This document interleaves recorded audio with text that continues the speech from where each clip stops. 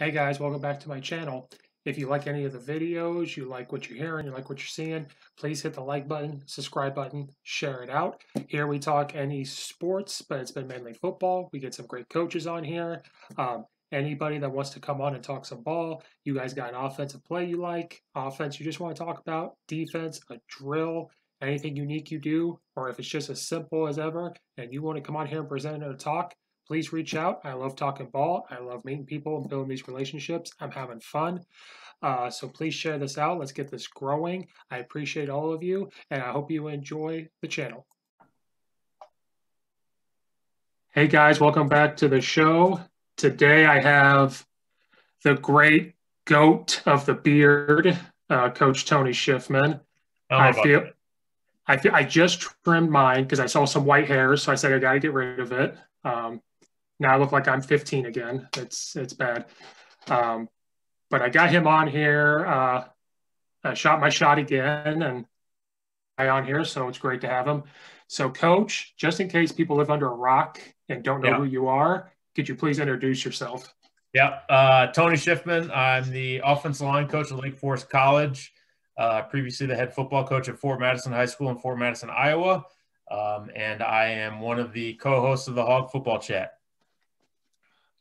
Yeah, I've been missing those. I picked up a part-time job and I work Monday nights usually. And I'm just sneaking to the corner, like looking. I'm like, I wonder what's going on. Like, yeah, we're starting back up the regular regime will be starting back up again right around Thanksgiving. So it's coming up the weekly ones. We've been doing bi-weekly during the downtime, kind of, just because we didn't have football season, and I know Jack actually has been having games, so it's been really me doing the majority of it. But I just felt there had to be something during that time, so we did the bi-weekly one. But we'll be back to every week coming up. I haven't decided if we're going to do the Monday before Thanksgiving or the Monday after, but sometime in November. Yeah, in Illinois, we would have had our playoff show this past Saturday, so it was kind of sad. We'd be going to now, and it's crazy that like football would be almost over by now. Like I don't know. It's sad. Right. It's no politics talk, Steve. No politics. All right. Good. So the first question I ask every coach, just to be, because I'm stupid simple, is I always want to know how people got into coaching, because it's always different. It's always some type of weird path that we're put on. Like I was 15 and I said, I'm coaching. Like I knew right from the get-go. Growing up in Oakwood, right by Danville, I knew like a small town, that's what we had was football, and I knew. Right. So how did you get into coaching? Like, because now you're successful, you're big time now. So how did you get into it? I'm definitely not big time. I was actually the opposite. So I actually didn't get into coaching until a little bit later in the game. I was, I think 26, just turned 27. I had originally wanted, so I wanted to be involved with the game. I wanted to be involved with football. I'd gone to grad school for sports management. So I was going to do the opposite side of things. I was going to be on my dream job at that point was player personnel or something with the GM doing something on that side of things. And just wasn't having any luck, wasn't enjoying grad school. And my former position coach, Mike Taylor at Springfield High School, he coached the offensive line. He had been named the head football coach at Springfield High School the year before. So basically it was going into his second year. I had reached out to him and just said, hey, can I come help out? I'm not wanting to do this, and kind of thought maybe let's try something else to stay involved with the game. And he basically sat me down in his office and said, yes, you're going to help out, and you're also going to get your teaching certificate. And this is what you should be doing, So he was a big mentor in that regards to get me on that path.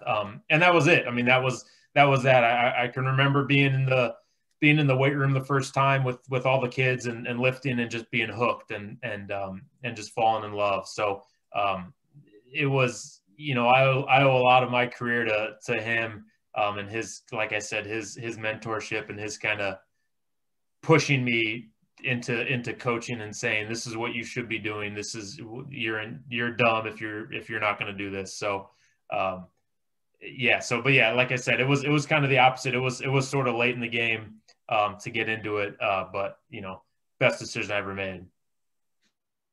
Yeah, it's amazing how I wanted to be a teacher. Then I went sports management, hated it, went back. Like I'm still trying to do the teacher thing because Illinois sucks to be a teacher. They've make it.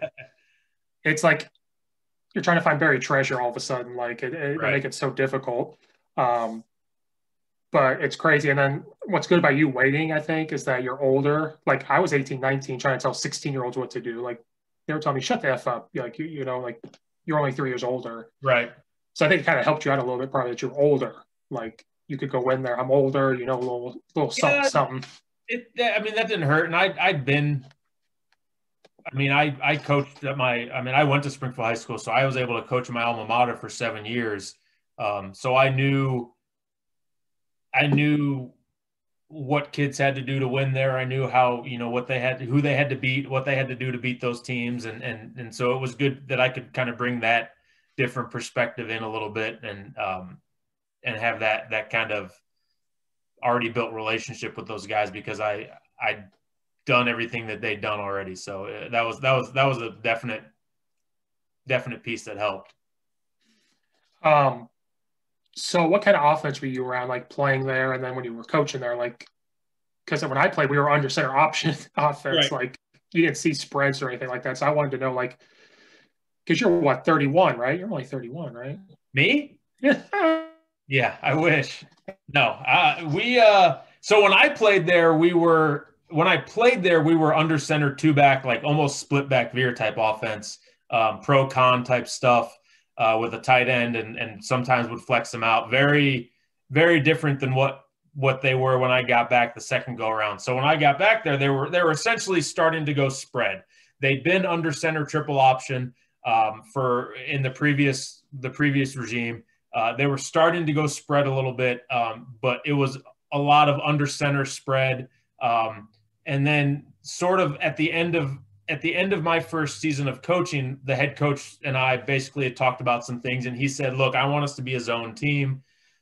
Our clinic season this year is going to be learning how to run inside outside zone." And so that's what we did. And so we became a shotgun 10 personnel inside outside zone team and really had a ton of success with it. We were able to get some guys in that, some kids that could play those spots and kind of, we got lucky. We got a really good quarterback that was there for 4 years. I think he was a freshman my first year. And then, by the time he was a senior, he was just an all-state football player. So, but we did a lot of those first couple of years. It sort of adapted into that 10 personnel. We did some under center stuff the first year, and then we started to go shotgun and started to do some zone read and started to do some two back option offense stuff. So it really took it evolved a lot over the time that I was there. And like I said, we had some kids that were able to really run it effectively. So we had some good success. And then Rochester comes along and does the same thing. And well, we knew what Rochester was going to do just from them being around. And I've known Derek for a while. I played college football with Derek. He was a quarterback at Illinois College while I was an offensive lineman. So I knew what he was about and how good he was because I saw it firsthand. So I can still remember that first game we played Rochester. That was a different team in 2010. Because that was our best season that we had while I was there, and they just stomped us. I mean, it was, I think, 49-6 at halftime, and they just took it to us. But I always tell the story that game, truthfully, because we came back in the second. Didn't come back, but we played well in the second half and scored 3 touchdowns, I think. That propelled us to the success we ended up having that year because we ended up finishing 9-3, finished 7-2 in the regular season, and got a home playoff game. But that success we had that second half of that game helped us to propel along the way.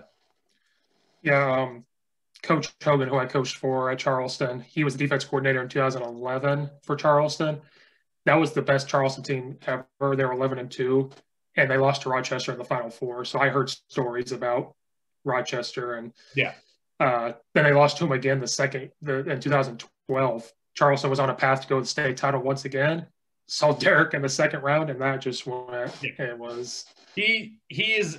I will go to the grave arguing that he is one of the best coaches. He's definitely one of the best coaches, if not the best coach in Illinois, and one of the best offensive minds in the nation among all levels of coaching. I mean, he does some things that just you look at it and just shake your head. And I mean, he will beat you with his and then turn around and coach yours and beat you with yours. So I mean, beat his with yours. So he's just a phenomenal coach. Yeah, when does Illinois hire him to coach some offense over there? Yeah, it's never going to happen. He's happy where he's at. Yeah, I always wonder why he didn't go to college. But I mean, if you're winning and you're in high school, just stay where you're at. Yeah. There's a lot of behind the scenes stuff at the college level that I don't think he wants to deal with, truthfully. Yeah, when he was first winning the state titles, I said that. Then the more he was staying there, I was like, there's a reason why he's staying. So, well, he's had a rumor. There's been a rumor about him every season, ever since. Probably, maybe not so much the first year, but maybe after they went back to back, or even after they went 3 in a row, the rumors started to fly. Like, oh, Derek's going here. Oh, he's going there. Oh, he's going to coach there. Oh, he's leaving. He's going there. And it's just, they're just rumors. I'm sure he laughs at them every time he hears them. But they're always going to be around. Well, he did a clinic up here. Talked to you. Derek was there, and I went and talked to him just because I've talked to him before. I was like, oh, hey, how's it going? And he's like, you're coaching up here now? And I said, yeah. And he goes, I would love to coach in Chicago. That's somebody people may not know. He's like, I would love to coach in the suburbs. Yeah. Because my wife keeps me down by Rochester. Yeah. I think he wants to coach like a big time school for some reason. I don't know why, but he's like, I kind of want to coach up in the burbs. And people may not know. Like, oh. Right. Yeah. Yeah. I'm sure he's got his dream jobs he'd like to have. It'll be curious to see what happens if he ever does leave, where he goes. That's always going to be interesting. So I know you've coached at different places. Like, you need to correct me. Like, I think you've said Tennessee and North Carolina, maybe. I can't. Yeah. Tennessee, North Carolina, then Tennessee, then Iowa, then back to Illinois. So I thought moving from Central Illinois, Charleston, up huge. That's 3. Like, what made you say, well, I'm going to go to a different state and coach? Like, I thought 3 hours was bad enough. Right. So basically it was needing to find a full-time job. And at the time trying to get as far away from Central Illinois as possible, just because that was what, at that time frame, I mean, it was 2014. So you're talking 7 years ago. Just that's what I wanted to do. And so that took me out to North Carolina. In hindsight, it probably wasn't the best move. It was great experience for me as a coach and as a teacher. It gave me my first head coaching experience as a track and field head coach, but just not what I was hoping for. And just the town was small. It was so far away from my family that it just wasn't ideal. And it just, so that was kind of my sort of reasoning for where, my jobs have been sort of to try to get back closer to home, try to get back closer to family. And that's sort of what the path I've been on until now. Yeah. So what's football like in other states? Like how is it different? Like, I've talked to coaches all over, and I'm like, yeah, one, they're playing right now, so I'm like, you guys have something figured out. Like, we're not playing, so like, well, North Carolina's not playing right now. They're done. But the school I was at in North Carolina would be very comparable to like a 3 or 4A school in Illinois. Small and rural, but good, tough-nosed kids. We had that season that I was in North Carolina, we had the best record in school history. We went 10-4 and lost Thanksgiving week. That was the only time I'd ever coached Thanksgiving up, late November. So that was kind of cool. But we went 10-4, lost in the quarterfinals. in North Carolina. They play 16 games to get, if you go 16-0, you're state champ. So they play a long season. But it was fun. I mean, I got to work for a guy who was very very established, won a lot of games in the state of North Carolina, and just did things sort of his way, which were very different for me at the time.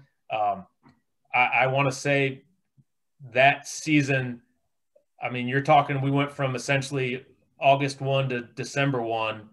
I don't think we had a practice that lasted more than 60 minutes. So just, yeah, you're talking, and we went 10-4. I mean, we never tackled in practice. We never did those sort of typical things that you see coaches or you see teams do. And we had just phenomenal success.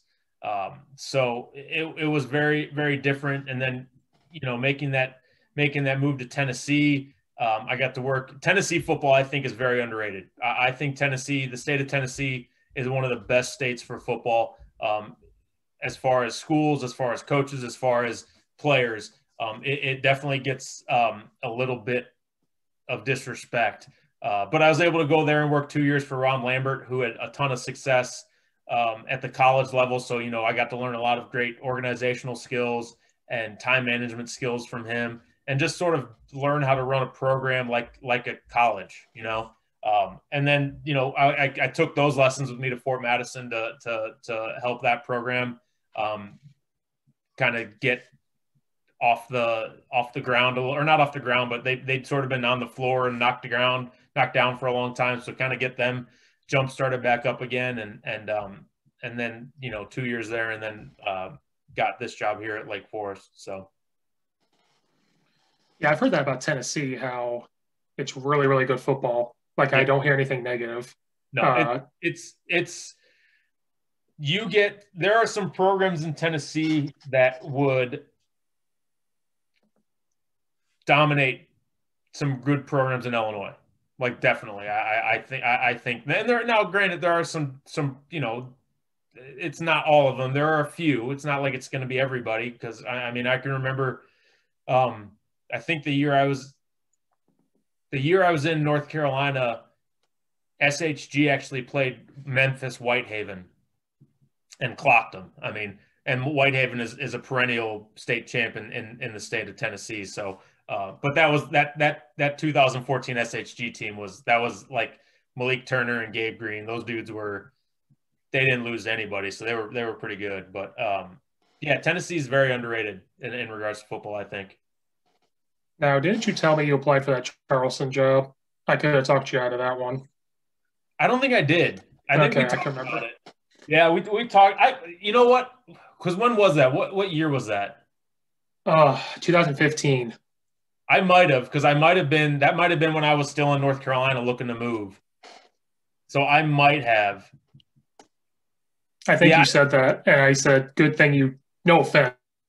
Yeah, you wouldn't have hired me. That would have been the thing. But and Coach Hogan, who was hired, if he listens to this, he'll tell you, like, you dodged a bullet, so it's fine. Yeah. See, I'm losing my mind, so I was like, I think he did, but I don't remember. I remember talking to you about it. I don't think I ever did apply, and if I did apply, I never got I never interviewed, and I don't think I even got an email back about it or contacted back about it. So I've got more of those than I do actually interviews, probably. Yeah, I'm not a teacher, so it's hard for me to be a head coach. I think I've talked to one, but a lot of people know who they want before they even go for it. So it's fine. It is what it is. Yeah. So have you ever? I know you're an offensive line guy. Have you ever coached any defense during your high school time, or has it always been offense? Not as a full-time guy. When I was at Springfield High School, we always helped out. It was always, I would help out the defensive line during defensive period, and the defensive line coach would help out us during offensive period. But never as a this is your spot. This is what you're going to coach. This is, you're in charge of the defensive line. So never full-time. Yeah, I always ask that because I had to coach defense. When I got to Charleston, Hogan's like, you're going to be JV defense and help out the varsity defense. And I'd never done that before. Mm-hmm. but I understand offense so much better now because I did that. Like, Yeah, if that sure. makes sense. Like, I mean, I've heard stories from people that say they were better offensive coordinators after they coordinated a defense or after they coached defense, and I 100% see the reason why, because you're finding, your job as a defensive coordinator is to stop the offense, and your job as the offensive coordinator is to find the holes in the defense. And so if you as a if you're coaching defense and know where your holes are as an offensive coordinator, you can attack those spots. So I get the reasoning for it. yeah, I mean, obviously you're a prime example. You don't need to do that, but it helps up in the Chicago area where we were 7-8A. Like, I need to. There's more two platoon teams, so now you really have to scheme, if that Sure. makes sense. Like at Lombard East, that was the first time we were two platoon. He brought me on. I said, he's like, you're going to do offensive line. I said, okay, what do you want me to do on defense? Because I'm so used to doing that. He goes, no, your offense, stay over there. Right. And it was a college practice. We went this way, they went that way. And I didn't know what defense we ran the first two games. I had no idea what was going on. And you had to really scheme to come over and have the huddle sideline sitting there and like the offensive line and the offense around you. I'm like, oh my God, like what's going on? I'm used to like, they're all out playing defense. Right. Yeah. I've had both of those experiences for sure. I can remember at Springfield, we had a couple times where the entire offensive line came off the field.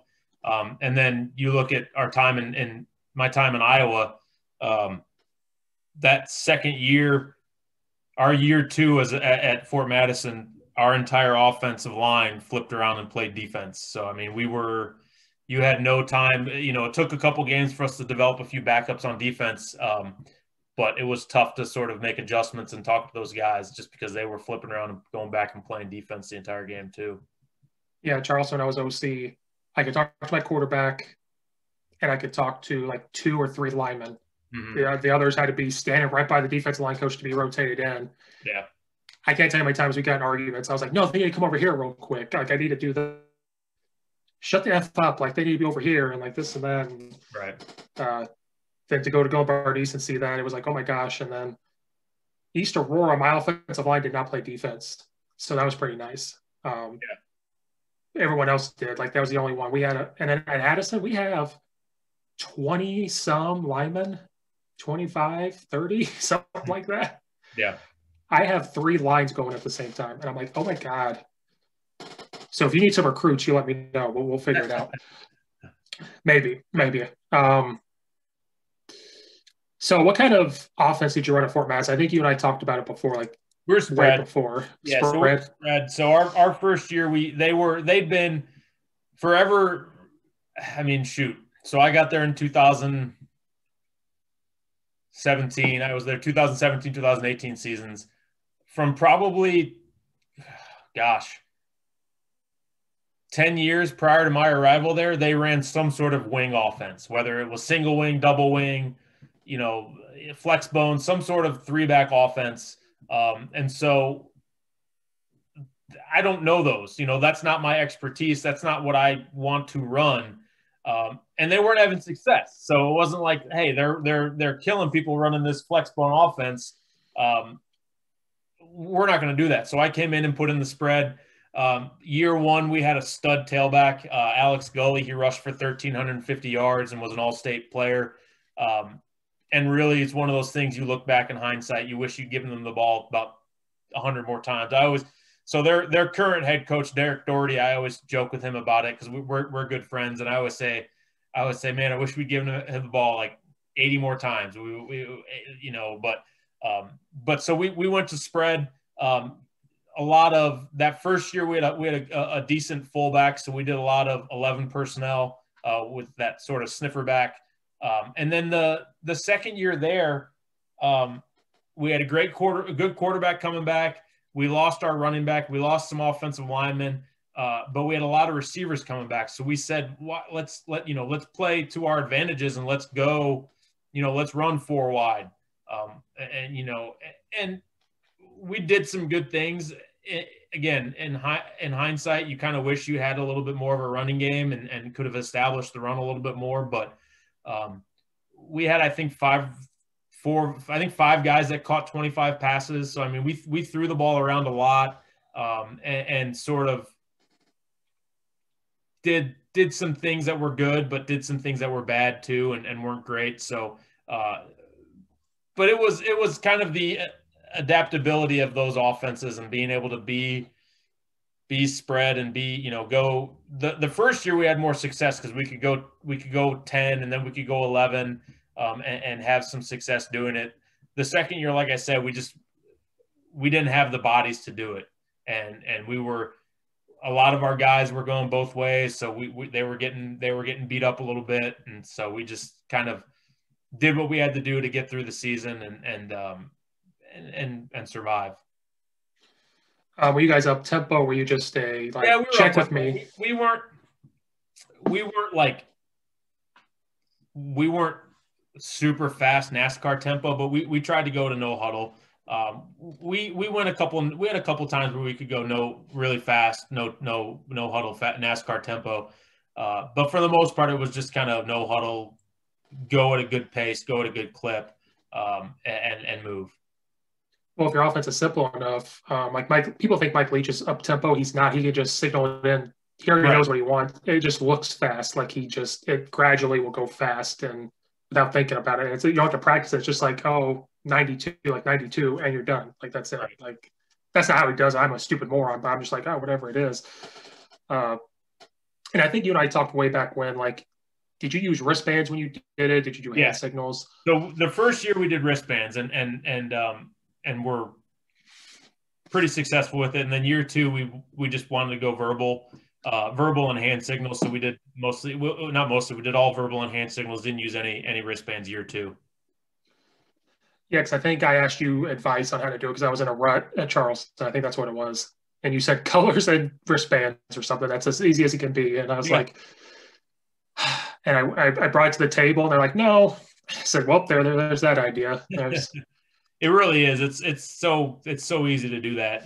And again, like I said, our first year, I probably made it more complicated because the wristbands we used the first 2 weeks we were really good at it, but I wanted to be able to have more offense. I wanted to be able to do more things from more looks. And so I changed it up a little bit, and we still had success. Don't get me wrong. We still did really good things, but just, we weren't as smooth as we were the first 2 weeks. Yeah. We tried wristbands before, and what happened was my playbook went from this to this because I was I need to put more on here. I need to do this. I need to do that. And so that's why I went to hand signals. But then it's if I had film on me, you would laugh. I looked like a baseball coach when I was doing it. It got too much. And so that's why at Globard East, we were a huddle spread team. You ever seen those before, a huddle spread team? But it gave us the ability to tag things. So mesh was Michigan. So we could be Michigan, Z post, and that was as easy as it could be. Right. And then and then at East Aurora, we kind of did the same thing, but it's here or there. So what's it like building up a program that hasn't run the spread? You were trying to, Fort Madison, you were trying to bring them back to the playoffs. What kind of goes into building a program, especially when you're changing it all? We're going to change it from the ground up. It takes patience, and it takes really good assistance, truthfully. And we had both of those things the first year at Fort Madison, so we were able to really have the success we had. I mean, you talk about success. I mean, we were 4-5, but they hadn't been 4-5 in probably 5 or 6 years. So it was good to do that and do those offensive things. But we did a really good job of installing our offense.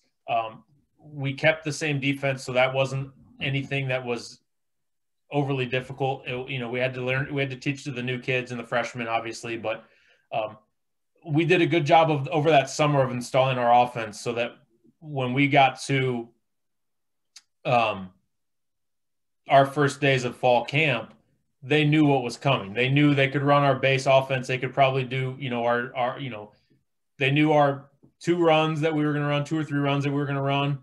They knew our 2 or 3 passes that were going to be kind of our money makers. And so we could just rep and get all those reps at it and be successful with it. So that helped. And I mean, they're still successful now. They just actually won their first playoff game 2 Fridays ago, their first playoff game in 31 years. So, their Coach Doherty kept a lot of the same things that we did when I was there, and sort of made them his own and adapted them for his thinking process and his terminology, and the success has shown they're still doing it. So it's something that it's frustrating. It was frustrating to watch as a coach because I can't coach. And so I felt like out of the loop a little bit, but I'm super proud of what they've done and what he's done there. You look at they're a program that I want to say the last 4 years they're 18-18, and before that they were probably hadn't won 18 games in 15 years. So it's something that's really good, that he's super proud of, that I'm proud of those guys, that they've kind of kept that going and haven't turned anything down. Yeah, I see all the stuff he posts. I'm like, oh, good for them. Like, I'm living vicariously through them. Like, oh, it's playoffs. Like, we're sitting here doing nothing. Yeah, I would piss him off probably, because every Friday I would watch the games on YouTube and I would be texting him like, hey, this play's there. Hey, this is there. And sometimes he would listen, sometimes he wouldn't get the messages until late, but I would always be giving him my input and trying to watch film and help him out as much as I could. And they had a great run. They should have done the virtual coaching, set up Zoom for you. You could have something on there, like talking to him. Like, no, that wouldn't have been good. I would have probably not. That would have been bad. What was it? Alaska or Cal? I can't remember. Someone did that. Yeah. And they could have done that for you. I mean, you don't have to say what you would have said. It's probably not kid appropriate, but we don't. No, it wouldn't have been not kid appropriate. It would just been I would have. My old offensive coordinator days would have kicked in, and I would have wanted to call the offense. And that they've got a very capable coach doing that right now. So, so what was like your bread and butter run plays and pass plays there? Like air raid stuff, or the first year we were really good at power. Because we had a good fullback who could kick out, and so that was kind of our money maker, was power in the run game, and then in the passing game it was all quick passes. I mean, we did not do a good job of working on a deep drop back passing game. It was a lot of quick stuff. Second year we were heavy inside zone. And we started to sort of adapt a little bit in our passing game. The one thing that we did a really good job was we called it Condor. It was essentially trips to the right or left and isolating that single receiver and running a deep comeback. And that was kind of, when we got into third and medium or third and long, that was sort of our bread and butter. Like, hey, let's get a first down, run to the sticks and get a first down. And that worked a lot for us that season really well. Yeah, at Glenbard East, we did the same thing. We rolled out to it. Like 3rd and 8, every team knew it was coming. But, like, if you got the kids, it worked every time. Like, right, yeah. And I had to bring that over to East Aurora. I was like, hey, let's run this. And all of a sudden, it was like, oh, like, this is – I was like, I didn't reinvent the wheel. I just gave you a suggestion. Like, this is – and power read was our thing at East Aurora. And at Glenbard East, we didn't run power read. We only ran power. Right. Walters hated power read. He hates not blocking somebody. Right. If that makes sense. Yeah. So we did the Ohio State thing where it was like inside zone to the left, but our right tackle arced this way, the other way. And it was power read without the puller. And so I take that to the grave. Like, I'm going to run that for the rest of my life. Like, it was – I think Ohio State stole it from us is what I'm going with. Like, there you go. That sounds good. Because I actually didn't see it. We actually drew it up. Like, what if we start doing this? And then all of a sudden I saw Ohio State do it. I was like, they stole it. Like, you see that? Like, they stole it from us. So are you a Navy fan or an Army fan? I couldn't remember. Navy. So how did you become a Navy fan? So one of my best friends growing up, and I'm not sure how he became one, because I don't think his can you hear my dog whining, by the way? Not really. I thought it was my dog. That's why I looked down. I was like, he's staring at me. He's whining. But anyways, no, just growing up, one of my really, really good best friends, they would always watch the Army-Navy game. I mean, they were big Navy fans growing up. And he ended up actually going to the Naval Academy. I was lucky enough to go to 2 Army Navy games, and it just sort of became that was the team I watched. You know, I that's still one of the only games. I'm very much when I watch college football on Saturdays, I flip. I can't watch just one game. Army Navy is just about the only game that I will sit and watch that only game. I know there aren't very many games other than that that's on that day, but even if there were 10, I'd only watch that game. It just became that, and it's just sort of I've adopted them as my team. And I don't have too many college football allegiances. I don't really. There's more. I have more teams I dislike than teams that I like in college football. So, yeah, Navy's just sort of been the one that I've always kind of followed and really root for specifically. Yeah, when I was growing up, it was always Illinois because I grew up 20 minutes from the campus, and then it became teams. Now it's more coaches. Now I follow more. I would say that too. I'm definitely much more of a coach follower than a team follower right now. Because I used to. I mean, I was Illinois fan because my sisters and mom went there, and then we liked Northwestern a lot because my father went there and they were having success when I was in high school. And then for a time it was Nebraska, and then it sort of has always evolved. I've got a couple, like I always cheer for Michigan. One of my other good buddies is a huge Michigan fan, so I always sort of just gravitated towards Michigan. I still will root for Illinois if they're, if I'm watching the game, but I don't follow them as much as I used to. Yeah, Navy, Michigan. They've changed a little bit, but I always used to, when Chip Kelly was at Oregon, I always used to try to watch them if they're on TV. I'll always watch Mike Leach on TV if I can find it, just because it's so fascinating to me that he can do the things he does offensively. Well, not much this season, but he can normally, in a normal year, he can do the things he does offensively with the play sheet the size of a sticky note. So it's always kind of fascinating to me that he can do that. But yeah, I will flip around and watch everybody as much as I can.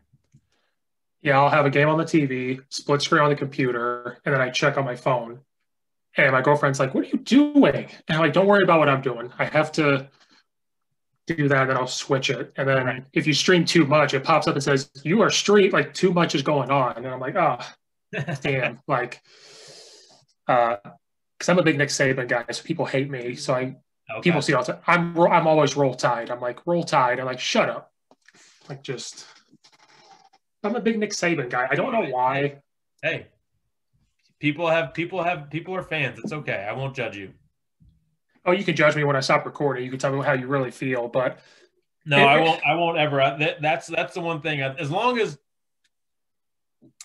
you're not a bandwagon fan, I don't care. Bandwagon fans, I have no time for. Well, I kind of stir the pot a little bit. I'm kind of so when people poked fun at me a couple years ago, and every time they won, that's kind of how it kind of grew. Because that was Nick Saban. So I kept putting on Twitter, like, Roll Tide, and I kept saying, shut up, or, oh, when they would lose, like, oh, like this or that. And I'm like, so I stir the pot a little bit. Right. Now when Nick Saban's done, I'll probably stop. But I'll still watch them, but I'll stop. Especially this year. Their offense is nasty this year. I can't. Yeah, they're always pretty good. It's pretty crazy. And Michigan looked good, too, the other night. Maybe they have that spread offense figured out finally. I don't know. Well, they've got – so the kid they got playing quarterback is the first time they've had a Jim Harbaugh recruit playing quarterback. So that's good. That's a good thing. Yeah, but Ohio State looks good, too. Yeah. Who'd they play? They played Nebraska. Yeah, they played Nebraska. And Nebraska looked good for a quarter and then went back to what they do. And but I'm an Illinois fan, so I can't talk about anything. Yeah. Another team I'm liking this year is Coastal Carolina. I like their offense. Yeah, they're fun to watch. They've been on TV quite a bit too. I think that's kind of the good thing. If you can point one good positive thing out with the COVID is that we're getting to see a lot of teams on TV that we normally wouldn't. Because you look at Coastal Carolina has been on a bunch. SMU has been on a bunch. There's just been some good teams that normally, you'd have to get to like ESPN Plus or something, and they're on mainstream networks now. So that's been fun. I just watched Dodgeball the other night. The ESPN 8, the Ocho. Like, you need something like, oh, she hated me. I was like, I'm going to watch Dodgeball and put on. She goes, what is this? I was like, you've never seen this? This is classic. Like, so you finally made it to college. I know you've always said that was a goal. Why Lake Forest? Like, what kind of said, okay, this is it? Like, what like, because they hired me. Well, I was gonna say, I don't know how to ask that question the right way. It was lucky, truthfully. I knew some people who knew some people and were able to get in to the interview process. And I'd known of Lake Forest College. I like I said, I played at Illinois College, so we played Lake Forest College, so I knew of them. I remember hearing about them, and always sort of followed. That's kind of I always sort of follow teams. So, like obviously I played at Illinois College, so I would always sort of follow everybody in that conference and look and see what they're doing and who's there and who's coaching there and how they're, if they've got kids that I may have coached against that are on that team or anything like that. And so I'd always sort of known about them. And it just because I had been paying attention to Twitter one day, I saw that the previous offensive line coach, offensive coordinator left to take a head coaching job. And so just kind of on a whim, I emailed the head coach and said, hey, I'd love to talk to you about this position. And it just so happens that I had a friend of mine who had coached Coach Catanzaro in college reach out to me and said, hey, would you be interested in this? And it just kind of happened that way. So, I mean, it was super quick. I mean, I think I talked to Coach Cat on a Monday or Tuesday. We had a phone interview on like a Wednesday.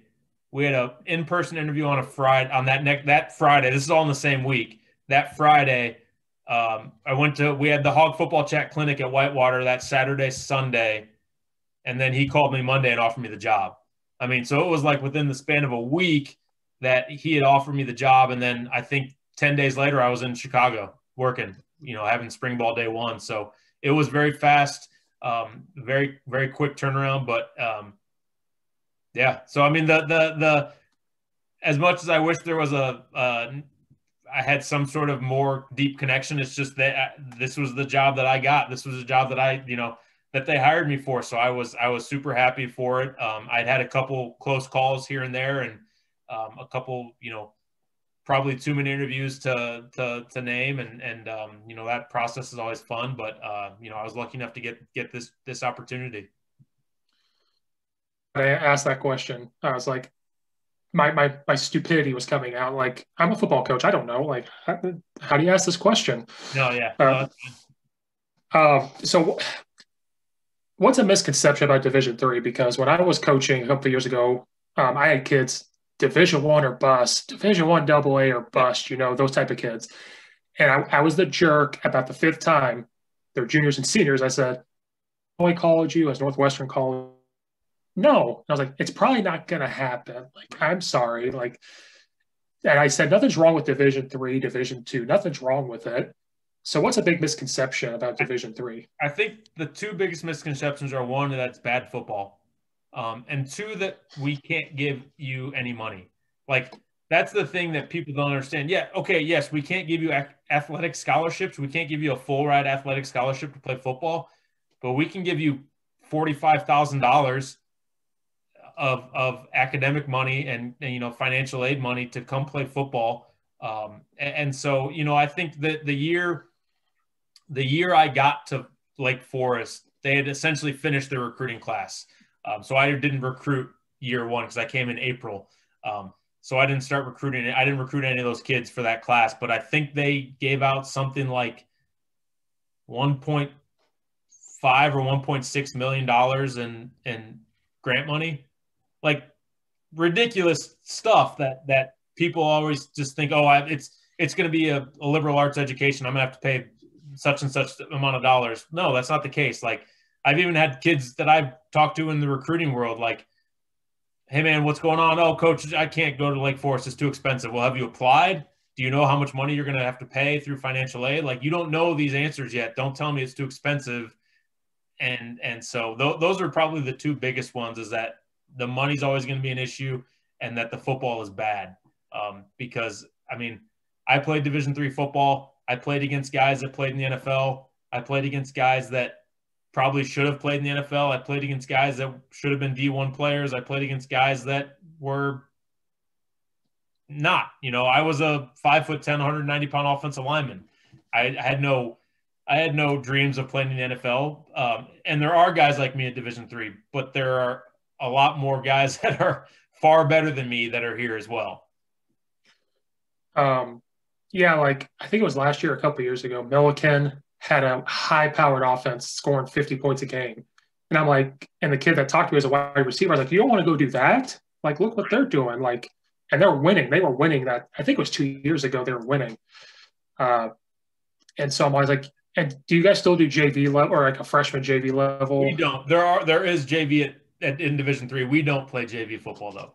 Okay, because I think some in Illinois might. Yeah, there are. Okay, I was excited. I went to August. Even when I was at Illinois College, we did. But I went to Augustana my freshman year, and we played 4 or 5. When I was at Augie, when I was at IC, we played 3 or 4. My first year there, I played JV, and I think we played like Wesleyan. We played. Oh, now I'm drawing a blank. Blackburn.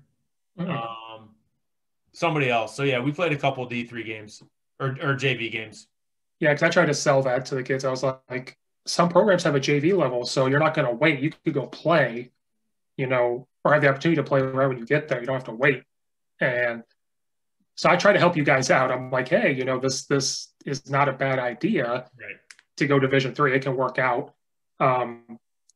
You've been asked this question a million times. I'm going to ask it a little different. I know recruiting for a lot of people has been the biggest adjustment, when you go for high school, because we recruit basketball players. We recruit to come play. Sure. So how did you adapt to recruiting? Did you just take bits and pieces of that type of recruiting into this? Yeah. Look, recruiting, everybody's going to be different when it comes to recruiting. That's the thing that I think coaches have a hard time understanding. Like, I'm not going to be the same recruiter as somebody else. I'm not going to recruit the same as somebody else. But at the end, it's all about building relationships and letting those guys know that there is some sort of genuine care. I mean, that's the thing. Like, if a kid that I build a relationship with via recruiting doesn't come to our school, I'm not going to be a dick and never talk to that kid again. No, I'm going to wish him the best of luck and tell him if he needs anything to reach out and ask me any questions he has. And that's happened before. So I will never. Recruiting can be a ruthless business, but at the end of the day, it's not about us. It's about those kids that are trying to get an opportunity to play college sports, and that's, in my mind, that's what's most important. So if I can build those relationships and get those kids, the big thing for us is if we can get a kid on campus, we can probably get them hooked. And so that's all it's about. It's about building those relationships, building that trust, getting those guys to come see what we're about and buying into what we're about. And that's how you build good recruiting classes, and that's how you get the players that you want to get. Yeah, because I think I've listened to some things you've been on, and that's the question they always ask you. What's the big difference? And I answer it before you answer it. I'm like, recruiting, because football's football. 100%, yeah. I mean, it's recruiting, and especially this year during COVID, I mean, it's been nonstop recruiting. And so it's been, for the Division III level, it never ends anyways, but it's been like ramped up, never ending. And that's the big one. And then truthfully, just being a full-time coach is you don't have to worry about anything else. I don't have to do lesson plans. I don't have to worry about curriculum. I don't have to have a meeting about IEPs or anything like that. So it's those have been sort of weights lifted off my shoulders too. I'm drawing a blank. See, I was going to ask you something and it just flies by me. So we'll wrap it up. So I've taken a lot of your time. I ramble on a little bit. So how'd you come up with your podcast? Were you just like me and was like, it's COVID, I'm going to start 100%. doing? So I've been horrible with it. So it was late March. Yeah, it was late March because it was right before I moved, because I moved to Kenosha the first weekend in April. Late March, and I was just like, you know what? I should do this. Like, it's not hard. I talked to the people at Platform, and they were fantastic enough to do all the editing and everything for me. And so I just started doing it. And I mean, I think I recorded in the first 3 weeks, I think I recorded like 65 episodes. And so the stuff that I'm just airing that's being aired now, like those are from like April and May. Because I think I haven't recorded, and this is horrible, I didn't record an episode. I just did one today, and I've got a couple guys scheduled, but I don't think I'd recorded until today since like the end of May. But I still had enough stuff sort of in the bank that I can keep posting them. But for me, it was just an excuse to talk to guys. And it's sort of my podcast has sort of adapted over the years. I think we talked about this off before we started recording. Mine sort of become more of a career-based